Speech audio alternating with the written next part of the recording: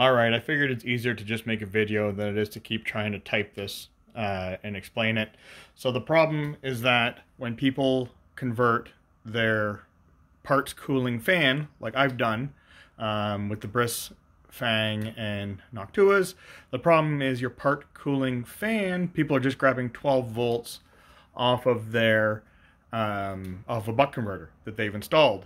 So it's usually grabbing 24 volts off of the hot end, stepping that down to 12 volts, and then using that 12 volts to run the parts cooling fan, as well as the hot end fan, as well as their motherboard fan. The problem is that when you're doing your base layers, you're not supposed to be running your fan to help it get good bed adhesion. But a lot of people just kind of forego that. So as you can see right now, I have my fan in tune. I've manually turned it down to 0, but it's actually running at 100% because currently mine is just running straight off 12 volts.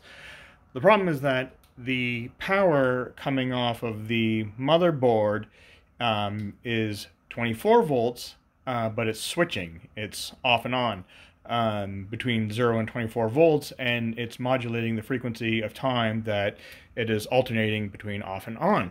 So you can't use that signal to power a PWM style fan. These style fans have to be 12 volts all the time with a 25 kilohertz PWM signal to raise and lower the speed of the fan. So what I've done is I took the original wire, cut it off, it's plugged into my motherboard.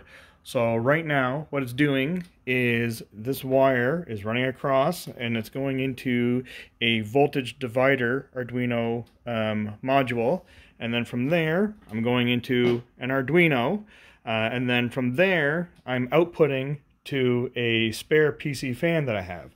And right now I have the Arduino running in serial mode. So we come over here to my serial monitor, and this is still rough right now. But what it's doing is it's reading the voltage, but it's actually reading the voltage 30 times. Once every 50 milliseconds. It's reading it 30 times, once every 50 milliseconds, taking that amount and averaging it out. So right now it's averaging, see, it's saying between 0.8 and 1 volts, even though over here it's at 0, but there actually is a little bit of voltage. It's actually like 0.05. I checked it with my scope. So this is just about as low as it'll get.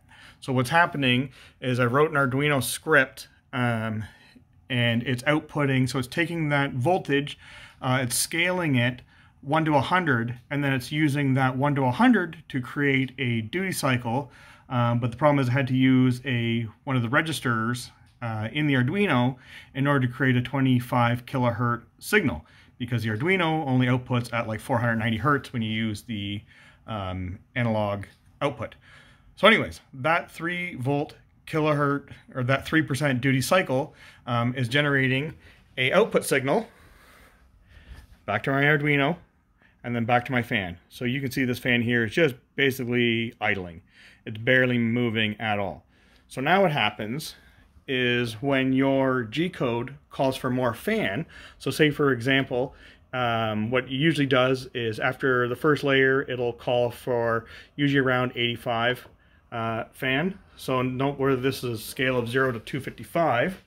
So what'll happen is my Arduino is reading that voltage. Like I said, it has to read it 30 times, so it gets an accurate representation of what the voltage is supposed to be.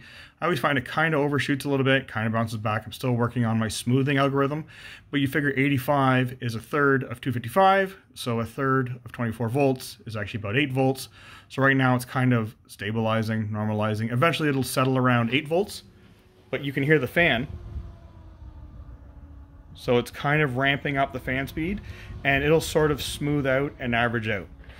So after your G-code has usually finished calling for, after the first 3 layers or so, it'll then say, okay, give me full power parts cooling. So your fan will ramp up to 255. So now my Arduino is going to grab that voltage. So again, it's over the course of about 30. So see, now it's ramping up, 24 volts, 100% duty cycle. And now this fan's ripping. Whoops. So that is kind of where I'm at right now with this. Oh yeah, so I'm also using a 16 volt power supply, stepping it down with a 12 volt power supply in order to get 12 volts to my breadboard in order to give 12 volts to my fan. So still first cut, just started tinkering with this today, been rattling around in my head, but I thought I would share the progress on this. So there it is. Cheers.